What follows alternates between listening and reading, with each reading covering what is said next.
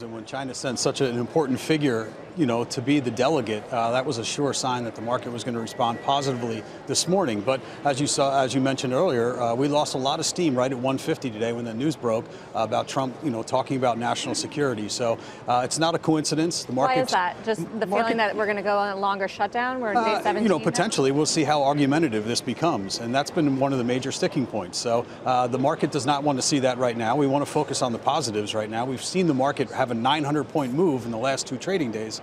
Why is that? It's because of optimism in China. Matt, previously traders like yourself used to say, shutdowns don't matter so much. Are we starting to think that this one does?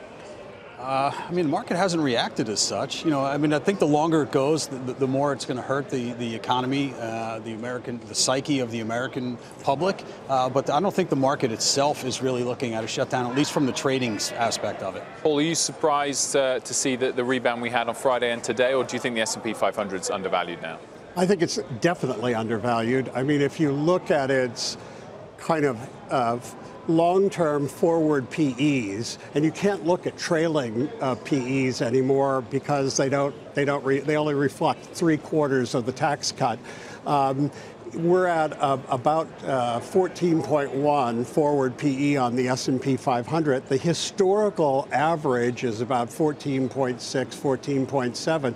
So this market is really undervalued. So what are you guys doing at Fairfax? Well, we're looking at trying to look at the best stocks and buying them now at low valuations. Apple is as of Friday, was at a forward PE of 9.9. I can't remember when that has happened. And you look at even Facebook is at 15, which is kind of like at the average of the forward PEs. Even Google is at 21, which is just a little bit above. Then you look at Disney, 14, again, undervalued, one of the great brands. You got Verizon at 11.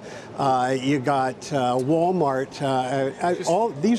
This is a great time to buy. Just to dive in quickly on one of those, on Apple, are you fearful at all that their recent issues are not so much something that may prove to be temporary, China, and something more structural, that the smartphone boom phase is over? No, I don't believe the smartphone boom phase is over, and I'll tell you why. I think this year is going to be a little bit tough for them, 2019. Why would anyone spend a lot of money for an iPhone right before 5G is being rolled out into the United States? And I've been to South Korea where they have 5G. It is a breakthrough. It is unbelievable. There are apps and services that we can't even imagine here in the United States because we don't have 5G. It's going to take apps that we use every day and transform them once we have 5G. It's not just about super fast streaming. It's not coming in until, middle of this year.